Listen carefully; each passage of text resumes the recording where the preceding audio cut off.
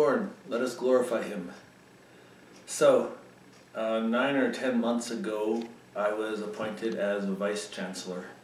And clearly there was the idea of succession planning that one day I would be Chancellor. And I thought, if I had the chance to be Chancellor, what would I do? And one of the things that our Eparchy is weak on is communication. How do we communicate what's going on here? So I have this idea of a 90 or 120-second vlog, and we can just talk. So I'm going to pretend I'm drinking coffee and you have a coffee, and we just spend time talking about something, whatever. I don't know. Sometimes we'll laugh, sometimes it'll be business, sometimes it'll be education, and sometimes it'll be about my new shoes.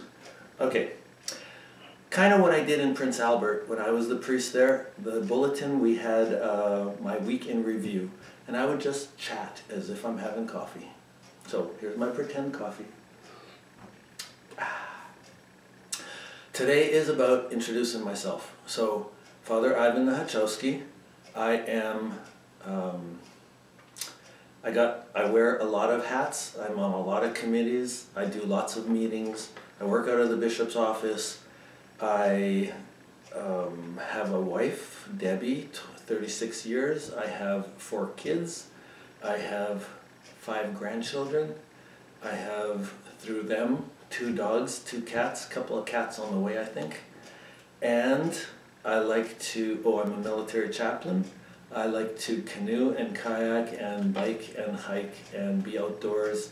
I wrecked my knees when I was young from Ukrainian dancing, so everything I do is in straight lines. I don't change directions. Most of my sports are solo sports. And here I am. I'm your Chancellor, and I want to chat.